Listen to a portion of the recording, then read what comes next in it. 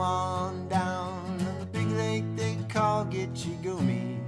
The lake, it is said, never gives up her dead when the skies of November turn gloomy. With a load of iron and 26,000 tons or more, the Edmund Fitzgerald weighed empty. The good ship was true and a bone to be chewed when the gales of November came early.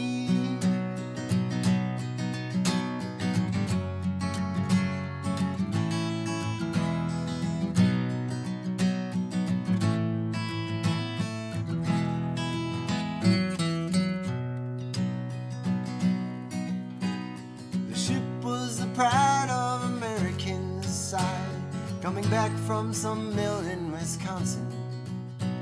As the big freighters go, it was bigger than most, with the crew and good captain well seasoned, concluding some terms with a couple of steel firms, where they left fully loaded from Cleveland.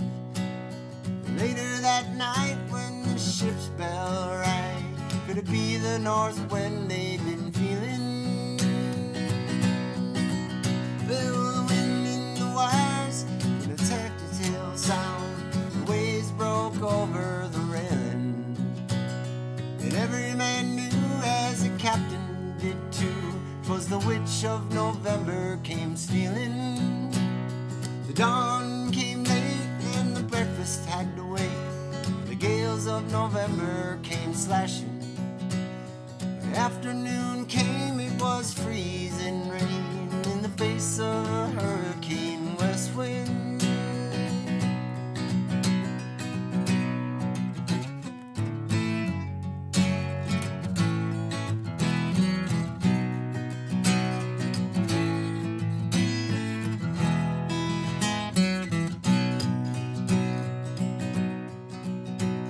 Supper time came, the old cook came on deck, saying, fellas, it's too rough to feed ya.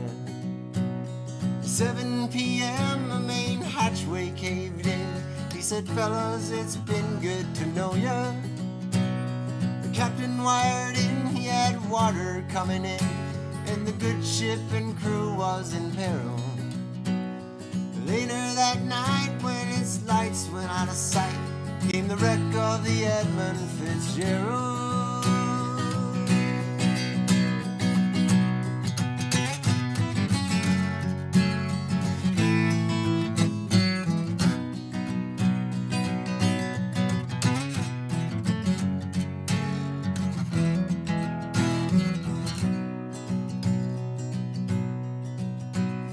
Does anyone know where the love of God goes when the waves turn the minutes to hours? The searchers all say that I've made Whitefish Bay if they put 15 more miles behind her. They might have split up or they might have capsized. They may have broke deep and took water, and all that remains is the faces and names of the wives and the sons and the daughters.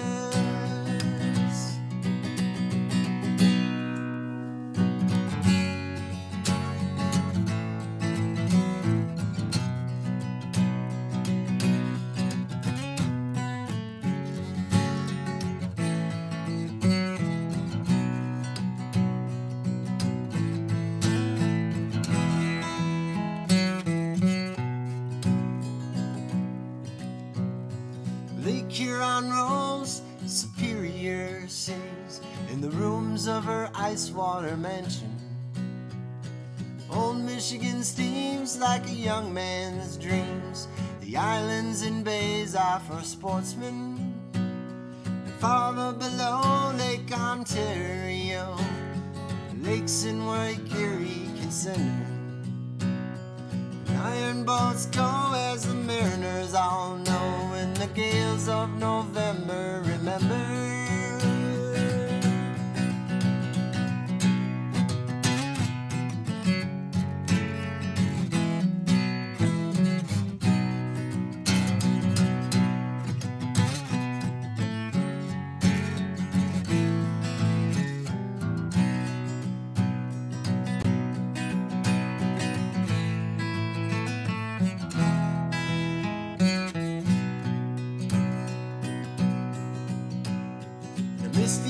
old hall in Detroit they prayed, the Maritime Sailors' Cathedral. The church bell chimed till it rang 29 times for each man on the Edmund Fitzgerald. The legend lives on from the Chippewa on down of the big lake they call Gitchigumi. Superior, they said, never gives up her dead when the gales of November came early.